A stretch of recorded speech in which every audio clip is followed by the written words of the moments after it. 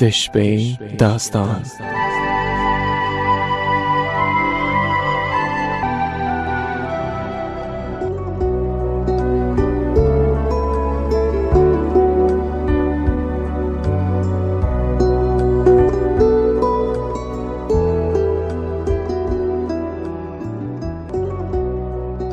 د واکمن ولایزاله څښتن په سپېڅلې نامه د سپوږمۍ راډیو قدرمنو اورېدونکو او په ځانګړي ډول د شپې داستان خپرونې درنو مینوالو سلامونه، ستړي مشئ او له رنګینیو ډکه شپه مو په خیر.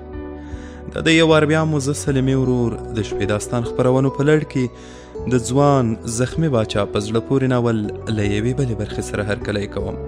هیله ده د داستان له تېرو برخو مو خوند اخیستی وي او د نن شپې داستان تر پایه هم را سره پاتې شئ. په همدې هیله ورځو او د داستان په شپږمه برخه پیل کوو.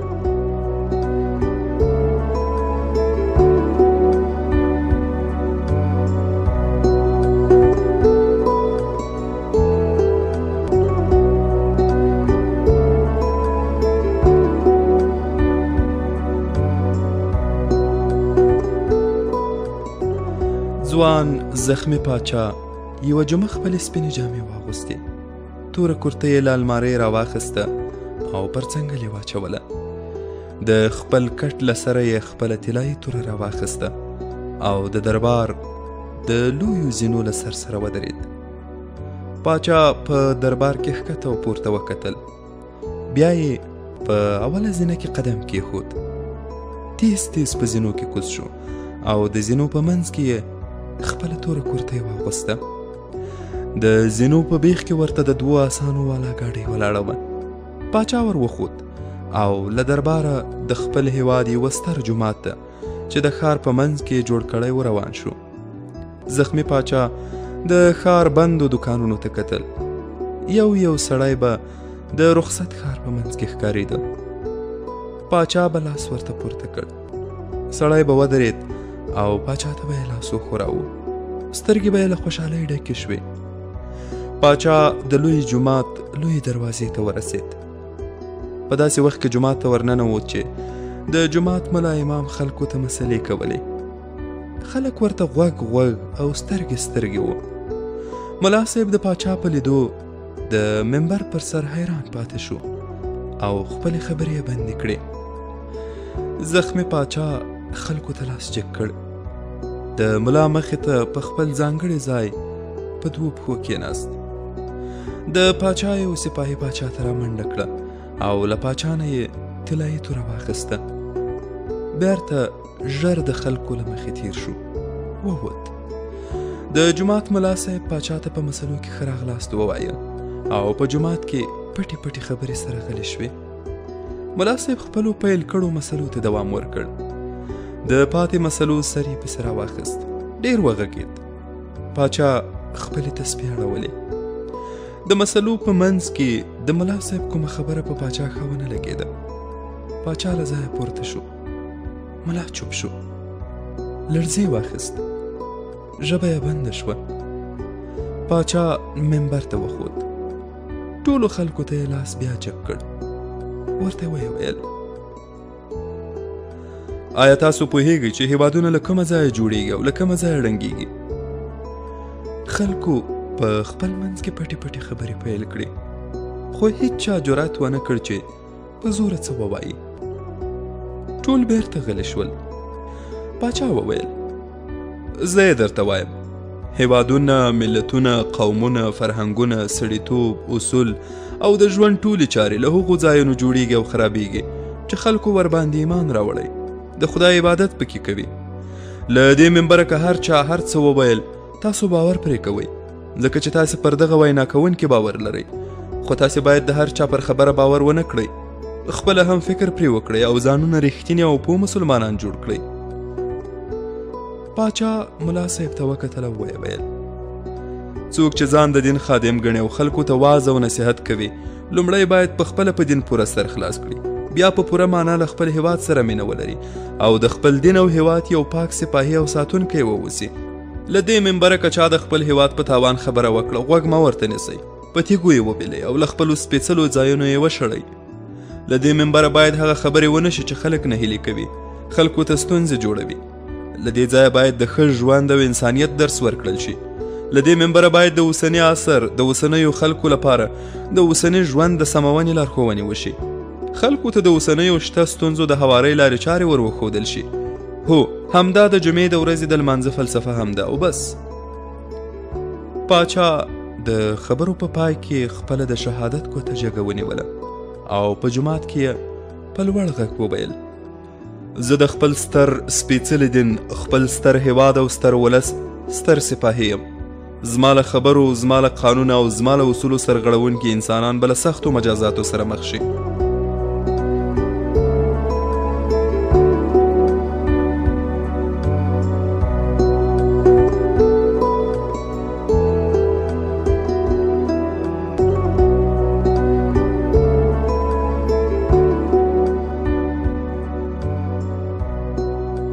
پاچا له ځان سره راوستلی خپل ځانګړی امام مخې ته کړ. لمونځ پیل شو. د جمعې تر لمانځه وروسته پاچا دربار کې د ټولو جوماتونو ملا امامانو ته حکم ولیږه چې هره جمعه د ټول هیواد لویو او وړو جوماتونو ته به د دربار لخوا مختلفې موضوعګانې لیږل کیږي او بیا به خلکو ته تشریح کیږي. هیڅوک حق نه لري چې په خپل سر یا بې ځایه د جوماتونو له منبر نه غږ پورته کړي. ځوان زخمي پاچا یو مازدیګر ناپامه د ښار په یوه واټ کې خپله نازولې معشوقه ولیده. دستي یې د دوو اسانو ګاډۍ ودروله. کرار کرار له ګاډۍ راښکته شو. خپله کورتۍ یې په لاس کې ونیوله. د خپلې معشوقې خواته په خوند خوند ور روان شو. سپاهیانو ټول ښار ودراوه. چا شور هم نشو خوړلی. مرغۍ پر نشو وهلی. آسانو به کله کله له ځانه کوم مچې سار کړ، کله کله به کوم وار وښورېدل. د ښار د غټ ساعت پر ستنو میخونه به وهل شول. ټک یې نه خود. پاچا وخت ودراوه او په ټول ښار کې چوپتیا خپره شوه. معشوقه د سړک غاړې ته له خپلو ملګریو سره ولاړه وه. پاچا یې مخې ته ودرېد. نورې نجونې یې له څنګه لرې شوې، شاته ولاړې. خو د پاچا معشوقه پاچا ته هماغسې مسکۍ ولاړه وه. سترګې یې ژر ژر رپولې. پاچا یې غوږ ته ورنږدې شو. غلی یې په غوږ کې ورته وویل: دغو نجونو ته ووایه د یوه ستر هیواد ستر پاچا له ما سره مینه کوي. ما ته ټول ښار او ژوند په ټپه دروي. پاچا بیرته ترې شاته شو. خپلې ګاډۍ ته وخوت او ټول ښار ورسره وښورېد. روان شو. نجلۍ له ډېره غروره په هماغه ځای کې د غرور وزرونه وکړل. شړق شو. د دربار په ښیښو کې د برېښنا پړقا شوه. تیز باران پیل شو. پاچا کړکیو ته متوجه شو او له مجلسه یې فکر راټول شو. ورو یې خپله څوکۍ شاته کش کړه.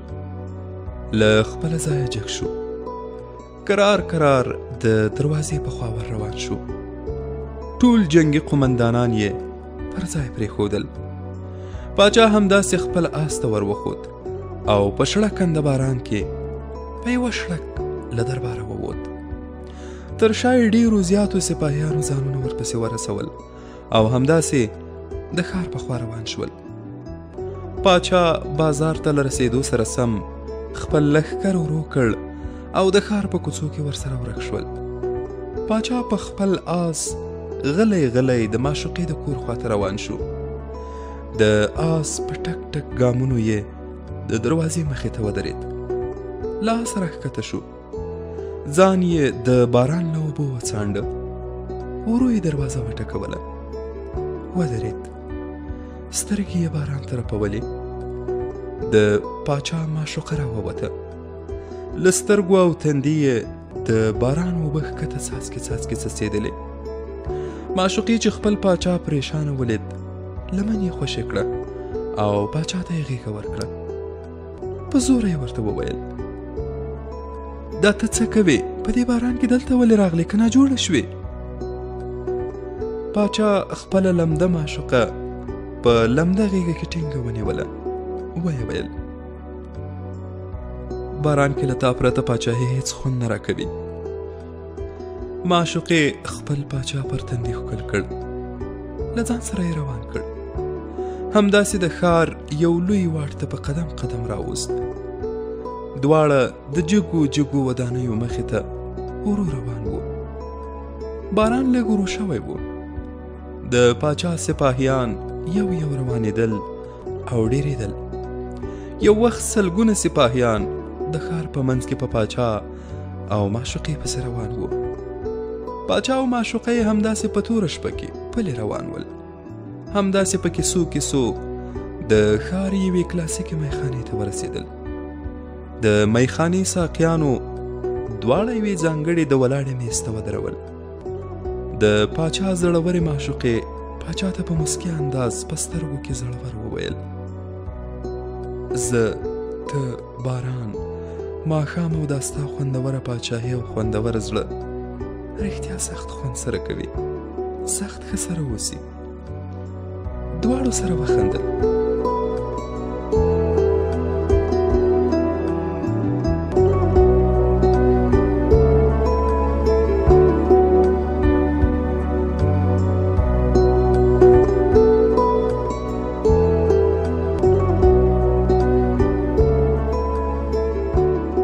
معشوقې خپل پاچا ته پر میز دواړه لاسونه ایښي وو او سترګې یې ورسره جنګولې. پاچا همداسې ورته کتل او د معشوقې له خبرو یې خوند اخیست. په میخانه کې ژوندۍ موسیقي روانه وه. پاچا د میخانې له کړکۍ نه خپل ولاړ لښکر ته وکتل او بیا یې معشوقې ته وکتل. معشوقه شکمنه شوه چې څنګه داسې ماته متوجه شو. ورته ویې ویل: پاچا سلامت، څه شي ته ګورئ؟ په زړه کې دې څه دي؟ پاچا موسیقۍ غږونکي ته وکتل او ویې ویل: زړه مې راته وایي ټول لښکر دربار ته رخصت کړه. پاڅېږه او دې ژوندۍ موسیقي ته له خپلې معشوقې سره ښه وګډېږه. د ښار په یوه کونج کې ښه بېلارې وکړه او بېهوښه دربار ته ستون شه. معشوقې کټ کټ وخندل. خولې ته یې لاس ونیو. ورته ویې ویل: نه، جدي یې؟ پاچا وخندل. هو بالکل جدي یم، خو دا کار ډېر سخت راته ښکاري. وبه یې کړای شم؟ معشوقه له خپله ځایه پورته شوه. لاس یې ور وړاندې کړ. اشاره یې وکړه: پاڅېږه چې دا ارمان دې هم پوره کړم. ته آخر د چا پاچا یې؟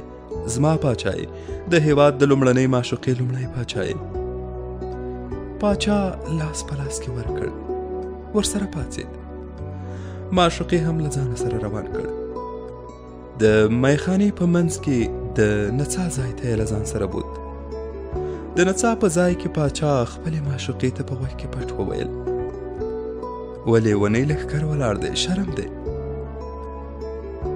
معشوقې بېرته را روان کړ. ورته ویې ویل: ښه نو ته راته کښېنه چې زه درته ونڅېږم. زما نڅا زده ده او باور لرم ستا په خوښه به نڅېږم. ستا د ارمان پوره کولو لپاره زه بالکل نڅېږم او ستا ستړی فکر به هرومرو بدلوم. پاچا ورته وخندل. بېرته خپلې څوکۍ ته راغی او خپلې نازولې معشوقې ته لاس تر زنې کښېناست. معشوقې له موسیقۍ سره لوبې پیل کړې. له هر تار سره یې نری ملا تار تار کېدله. طلایي ویښته یې په لوڅه اوږه ګډ وډ ولوېدل. د تبلې له هر ټنګ سره یې خپله اوږه د پاچا لور ته ښوروله او په سترګو کې به یې د پاچا له زړه مچکې اخیستې. پاچا به هم په سترګو سترګو کې هغه ښکلوله او د خپلې معشوقې له هرې ادا به یې بیل بیل خوند اخیست. پاچا د معشوقې په نڅا کې پوره ورک شو. له ځانه سره یې غلی وویل: زه دې ولې پرې نه ښودم؟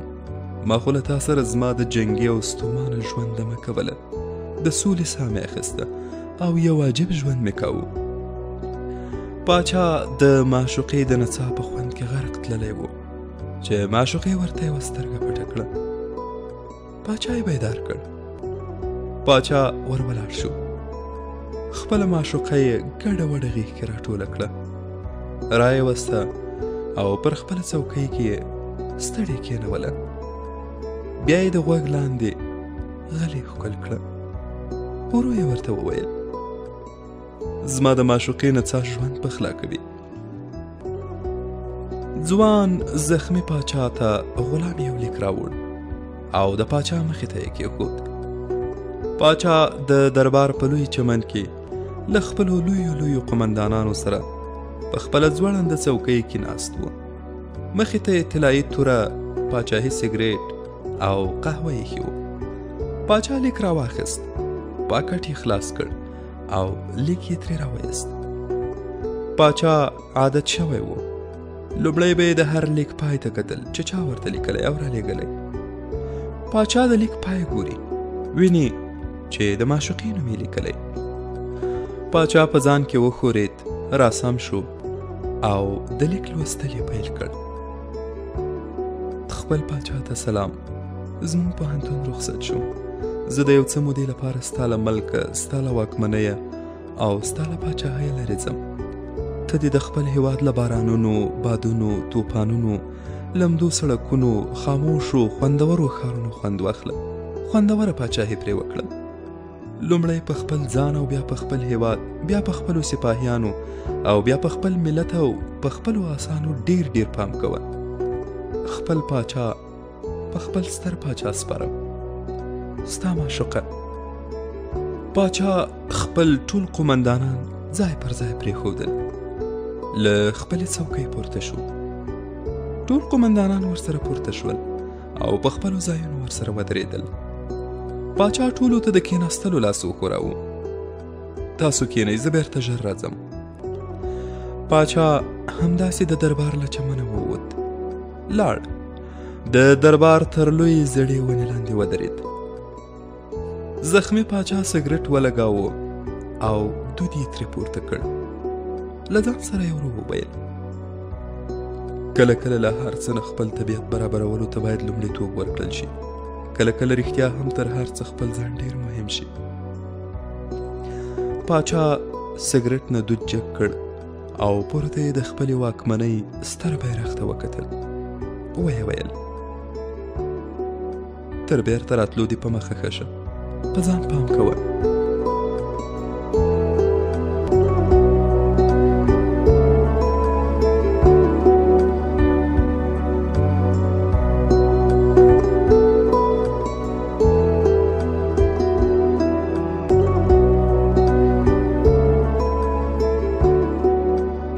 ځوان زخمي پاچا د دربار په اوږده دهلیز کې خپل یوه وزیر ته په غوسه شو.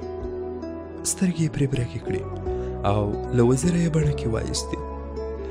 د پاچا مضر وزیر پاچا له لاسه ونیو، کرار یې روان کړ. پاچا وزیر ته وویل لاس مې خوشه کړه، غوسه نه یم، هسې تمثیل کوم. وزیر په حیرانۍ ورته وویل تمثیل او داسې؟ پاچا د دربار د دهلیز لوی هندارې ته ودرېد. برېت یې تاو کړل او وزیر ته یې وویل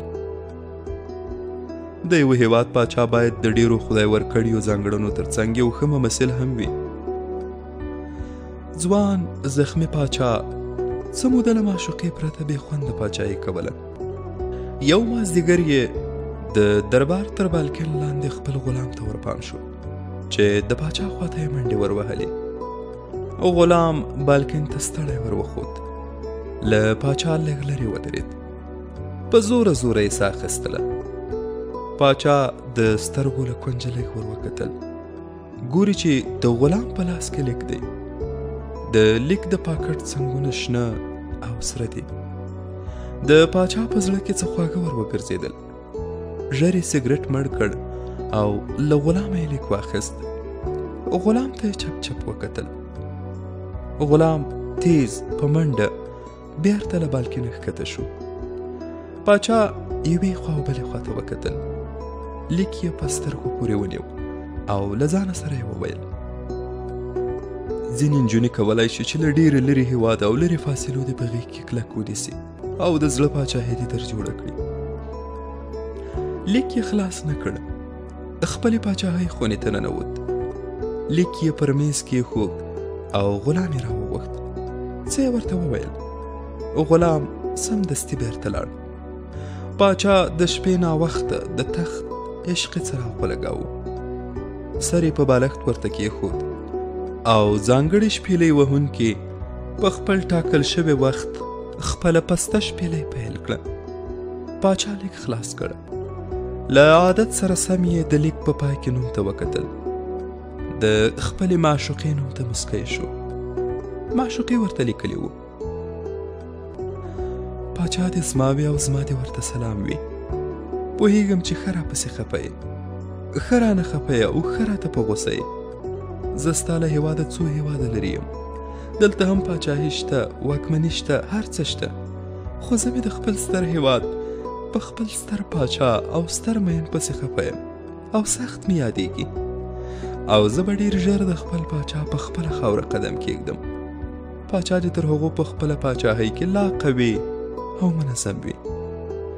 د خپل پاچا خپله معشوقه. ځوان زخمي پاچا سبا له رسمیاتو مخکې د معشوقې لیک خپل غلام ته ورکړ او غلام له خپلې دندې سره سم لیک د خاطرو په کتابچه کې کېښود. بیا یې د هېواد ملي موزیم ته وسپاره. پاچا د دربار له ځوړندې څوکۍ پورته شو. ورو ورو یې تر نښتر لاندې قدم واهه. کله کله به یې پورته غاړه جګه کړه او نښترو ته به یې وکتل. پاچا د دربار په منځ کې تر هغه ځای لاندې کېناست چې پاس پرې د پاچاهۍ لوی بیرغ رپېده. د دربار امنیتي مسؤل پاچا ته کتل چې پاچا بیا ولې خواشینی دی. همدا یې ویل چې دا به کوم داسې کار وي چې پاچا یې خفه کړی. امنیتي مسؤل ورو ورو د پاچا خواته ورغی. زنه یې پر سینه پورې ونښلوله او ویې ویل: د پاچا بیرغ دې تل رپاند وي. پاچا سر راپورته کړ. ګوري امنیتي مسؤل یې مخې ته ولاړ دی. مسکی شو. امنیتي مسؤل ته یې وویل: راځه دلته کښېنه. امنیتي مسؤل راغی. د پاچا خواته په ډېر وهم او ډار کېناست. پاچا د انډیوالۍ لاس پرې واړاوه. ورته ویې ویل: دا زما او ستا پر سر بیرغ تر نامعلومې ورځې پورې نیمه ځوړند کړه. امنیتي مسؤل ټوپ کړ. نیغ ودرېد. ویې ویل: زما ستره پاچا راته ووایه داسې کوم کار شوی چې ستا بیرغ باید نیم ځوړند شي. زه به خپل سر او مال ترې زار کړم، خو دا بیرغ به ټیټېدو ته پرېنږدم. زه دا بیرغ ټیټ ځړېدلی نشم لیدی. پاچا ورته وویل: نه، داسې کومه خبره نشته. زه ستا پر زړورتیا او تکړهوالي باور لرم، خو ته لاړ شه او دا کار وکړه. بس ویې کړم. مسکی شو. امنیتي مسؤل پوه شو چې خبره څه ده. لاړ او د پاچا د دربار بیرغ یې نیمه ځوړند کړ. پاچا له خپله ځایه پورته شو. سګرټ یې بل کړ. خپل کار ځای ته لاړ. پر یوه کاغذ باندې یې ولیکل: ستا تر راتلو پورې به زما د سترې پاچاهۍ ستر بیرغ نیمه ځوړند وي.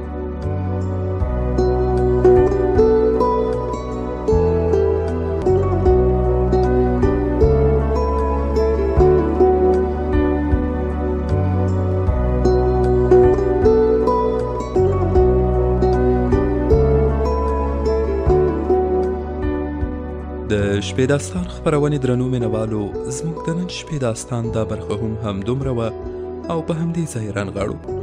تر بیا او بلې شپې چې یو وار بیا زه سلیمې ورور د نوموړي داستان له پاتې برخې سره ستاسو درانه چوپړ ته راځم. تاسو په لوی او مهربان الله سپارم. سوکاله ژوند ولرئ.